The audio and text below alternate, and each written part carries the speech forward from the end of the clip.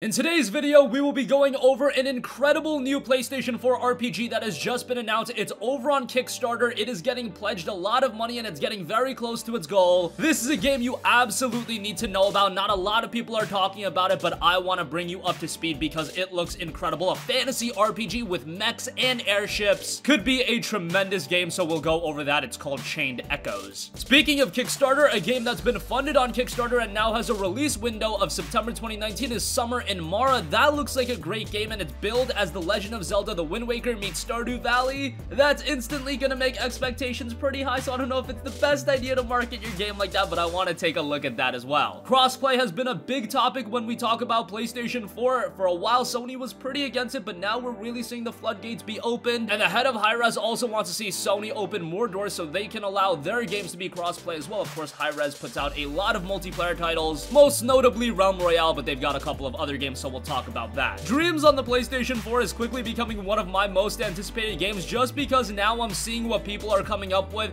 There are so many interesting Dreams projects in the works. And this isn't just something simple like an RPG maker. There are some very in-depth games being created, and how about this? A newest one, a follow-up to PlayStation All-Stars. I want to take a look at that and what that could mean. I also want to talk about some legality issues that could come with Dreams. Not an area that I'm all too well versed in, but you have to explore that a little bit. And lastly, want to give you guys an update on Rainbow Six Siege Year 4 Season 1. That's a game that Ubisoft has really been keeping updated, and more content is coming to R6 Siege, and a live stream will be held very soon as they go over that content as well. More on that at the end of this video. First, I really want to get you guys up to speed with Chained Echoes because this game looks so awesome. It's a 16-bit fantasy RPG with mechs and airships. A trailer for the game is out right now, and it's being funded at Kickstarter. There's 24 days to go. Right now, there's 929 backers. A little over $31,000 have been pledged of the $67,920 goal. I'm pretty sure it's gonna hit that goal, and hopefully after we upload this video, some of you guys might go pledge as well. I personally made a pledge, and pledging about $19 will get you a copy of the game when it's released in September 2021. That's what they have listed as the estimated delivery time. The game has you take up your sword, channel your magic, or broad your mech. Chained Echoes is a 16-bit SNES-style RPG set in a fantasy world where dragons are as common as piloted mechanical suits. Follow a group of heroes as they explore a land filled to the brim with charming characters, fantastic landscapes, and vicious foes. Can you bring peace to a continent where war has been waged for generations and betrayal lurks around every corner? The key features the game touts is 20 to 25 hours of playtime, fast-paced turn-based battle, no random encounters, enemies can be seen running around. So I love that. I absolutely hate random encounters. I think that's a very dated style of doing gameplay. Good to see this game is moving forward, even though it definitely has an old school presentation. Tons of items to be looted, whether it be stolen or crafted, complex skill and equipment system, customize your own airship, travel and fight by foot or in your mech, 16-bit SNES style graphics, and honestly, even though it's a 16-bit style, if you look at this game and you're not captivated by the visuals, I don't know what to say. It really does that old school justice by modernizing it as well and making it palatable to new gamers, at least in my opinion. And then it does have music inspired by PlayStation 1 RPGs. Now, the normal funding is only going to let the game be brought to PC, Apple devices, as well as Linux. However, the stretch goal will bring it to the PlayStation 4, and I do believe they'll hit that stretch goal. They still have a long ways to go, and they already have nearly half of the pledged amount. And hopefully, as the word gets out about this game, more pledges will come in. Now, it is slated for a September 2021 release based on the listing. So, stretch goal on the PlayStation 4, you would imagine that it would be a PlayStation 5 game as well, but it would probably come to the PS4 as well. That's not a big deal. The game is going to be a long ways out, but man, I'm really liking what I'm seeing with Chained Echoes, and this is a game we're gonna make another video on where we really take a look at it in depth, but I just wanted to give you guys a quick overview of what to expect out of the game. We'll leave a link to the Kickstarter in the description box below. Moving on from that, a tropical adventure game in Summer in Mara will be dropping in September. It's coming from Chipping Studios, and it's an intriguing adventure game that's billed as The Legend of Zelda The Wind Waker meets Stardew Valley. Now, right away, The Legend of Zelda The Wind Waker is one of my favorite Zelda games, and Stardew Valley has been incredibly well received, so when you're billing a game as The Legend of Zelda Wind Waker meets Stardew Valley, okay, that's gonna make expectations very high. To some gamers, that might even raise some skepticism, like, whoa, you're promoting your game like that, but that also probably means they're very confident about what this game is. The features that Summer in Mara touts are more than 150 quests to make the world a better place, over 20 characters to meet and trade with, befriend them, more than 130 inventory items to craft, use, and trade, improve your boat, make it bigger and faster, Unlock and acquire new skills and abilities for Koa, helping her to craft, trade, and explore in an easy RPG system, and there will be a day and night cycle with climate events. The studio has also promised that Summer and Mara will always give players things to do, very similar to Stardew Valley. Stardew Valley is a game that, while it looks simple on the surface, there is so much depth to the game and it always remains engaging. I'm guessing that that's what they're going for with Summer and Mara. It's a game to keep your eyes on, and this one has already been fully funded through Kickstarter, and it will be released in September of 2019 for the PlayStation 4. Let's hope that release window sticks, and this is a game I'll definitely keep you guys updated about.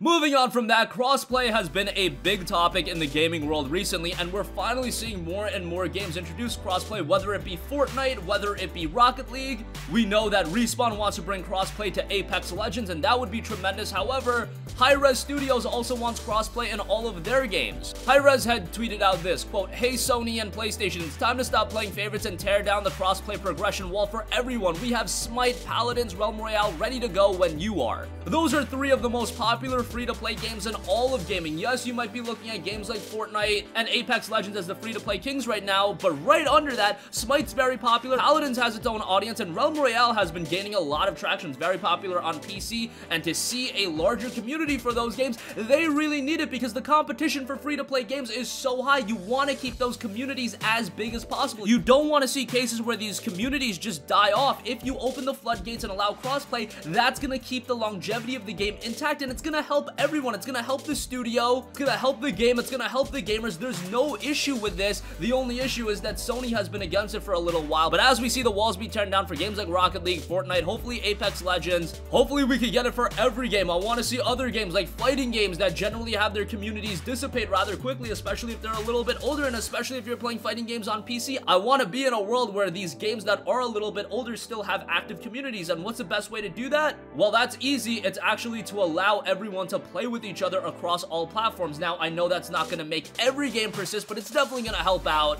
and it looks like Hi-Rez is completely on board. Moving on from that, I've been talking a lot about Dreams, and this is a game that has been getting me really excited just because this is what I've been talking about. We needed to see what gamers were going to come up with. We needed to see what gamers were going to throw out and the ideas that they were going to have, and we saw somebody recreate the first section of Dead Space. We saw this cinematic FPS being created. There are so many other cool games in the works, and now this is going a little bit under the radar. Somebody is trying to create a sequel to PlayStation All-Stars. This was tweeted out by the PlayStation All-Stars Revival account, quote, "Exciting news attaches the official starting roster for the PlayStation All-Stars fan game being produced by Atomic Production on Dreams for PlayStation 4. The returning fighters in this roster include Nathan Drake, Kratos, Cole McGrath, Emmett Graves, Kat, Jack and Daxter, Sly Cooper, Nariko from Heavenly Sword, Radic from Killzone, Sir Daniel, Sweet Tooth, Toro, Ratchet & Clank, Sackboy, Parappa the Rapper. And then newcomers include Spectre, Dartfield, Joel and Ellie, Solid Snake, Knack, Sora, Cloud Strife, Spider-Man, Crash Bandicoot, Spyro, Lara Croft, Tomba, Abe, Alloy, Kiryu, Kazuma, Chimera Hybrid, 2B, Captain Astro, and Batman.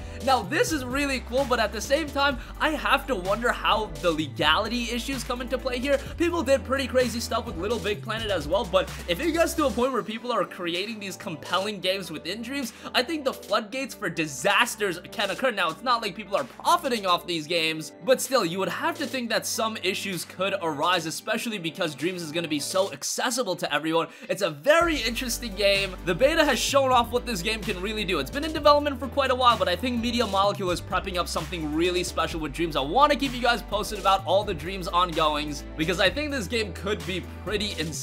I'll leave a link to the Twitter account in the description box down below, but a pretty cool development nonetheless. And lastly, Rainbow Six Siege is a game that Ubisoft has really kept updated, and now we are heading into Year 4 Season 1, and it's going to be getting 2 new operators. Here's the official statement from Ubisoft's Rainbow Six page. Year 4 Season 1 is all set to go, featuring 2 new operators from the SASR. One's a stoic attacker who's just there to get the job done, and the other is a quick-witted defender who's in there for guts and glory. 2 old mates from way back, they've signed up with Rainbow to bring a little Aussie know-how to the other side of the world. Season 1's Operation Burnt Horizon will also feature a new unnamed map, and there will be a Twitch stream held on February 17, 2019, where they show off all of the content for Year 4 Season 1.